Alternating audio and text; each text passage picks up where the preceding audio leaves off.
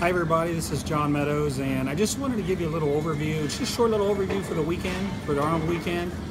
It was obviously a dream come true for me. It was absolutely a phenomenal experience, and I just want to kind of hit on some points that you might find interesting.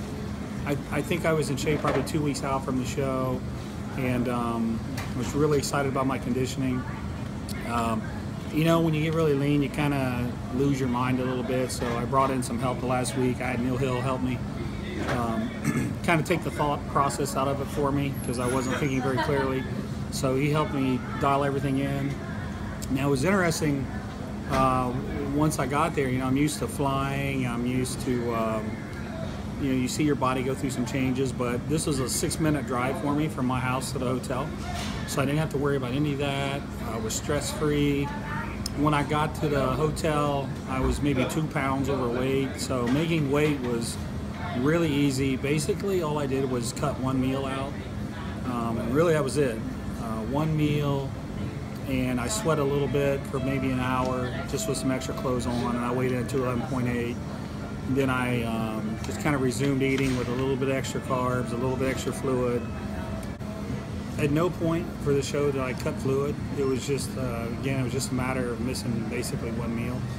Now, the interesting thing was they brought us, you know, backstage, escorted us back there, and we got back there, and they said they were moving fast, so they were ready. So we immediately oiled up and immediately went on stage. We didn't really, none of us really had a pump, I would say, just a.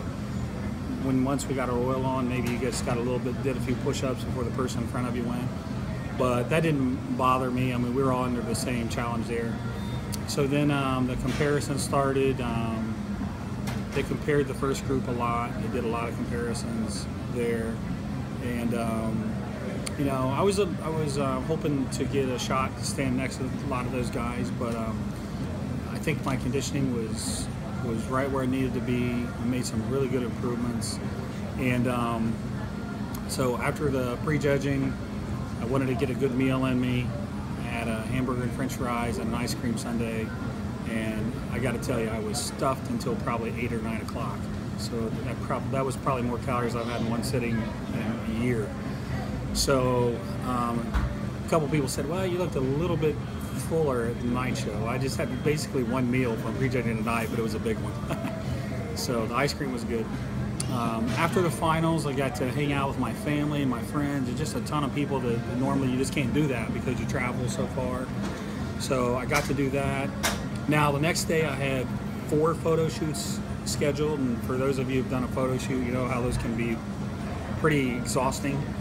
I started at 8 in the morning, and I got home at 11:30 at night, and it was very tiring. But the whole time, I was just thinking, this is so awesome.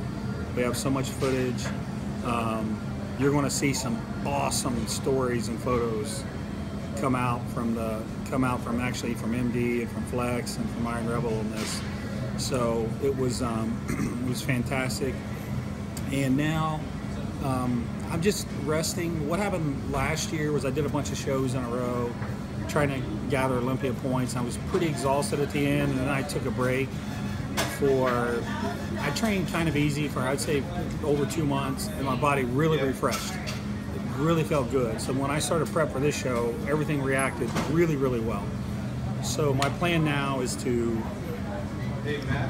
learn from that and, you know, take that, you know, 5, 6, 7, 8 weeks and really let my body recharge for another hard push.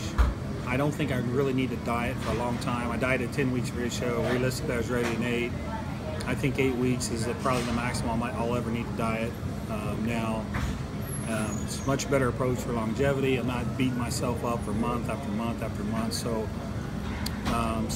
we'll get some rest and figure out a game plan for some other shows moving forward.